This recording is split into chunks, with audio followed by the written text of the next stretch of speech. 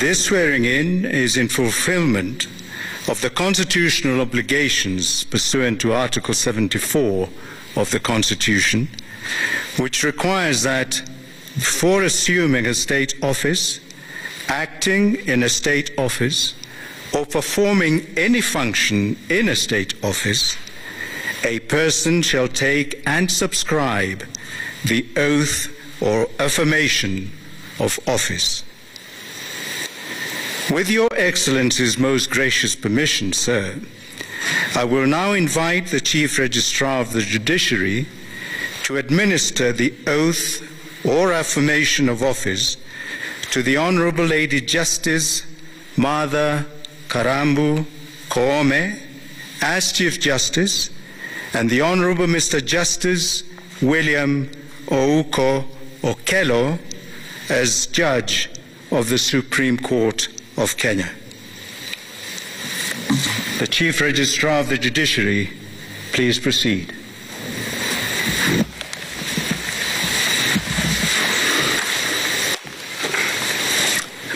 Please let's take our seats.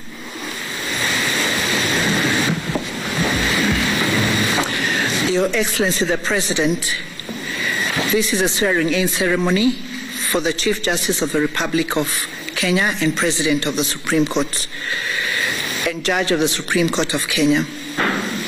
Your Excellency duly appointed the Chief Justice through Gazette Notice number 4705, dated and published on 19th of May 2021, in exercise of the powers conferred to Your Excellency by Article 166 1A of the Constitution of Kenya.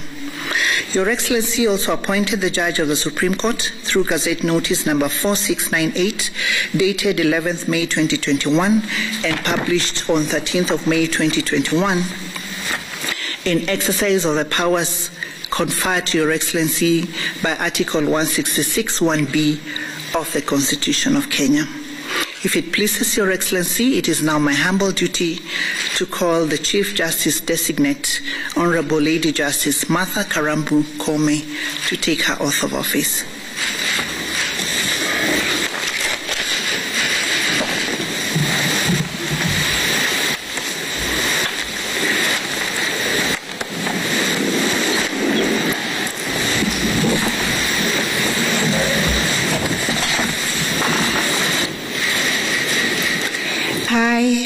Martha Karambu Koome, Chief Justice of the Republic of Kenya and President of the Supreme Court of Kenya, do swear in the name of the Almighty God to diligently serve the people and the Republic of Kenya and to impartially do justice in accordance with this Constitution as by law established, and the laws and customs of the Republic, without any fear, favor, bias, affection, ill will, prejudice, or any political, religious, or other influence.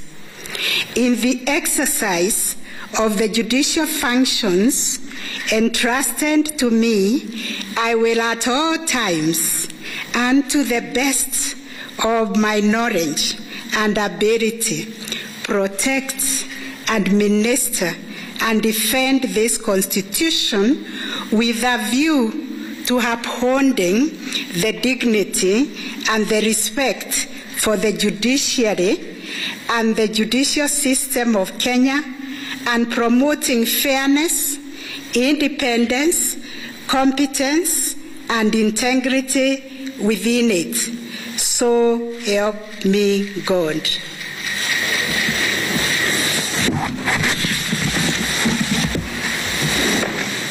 Just wait.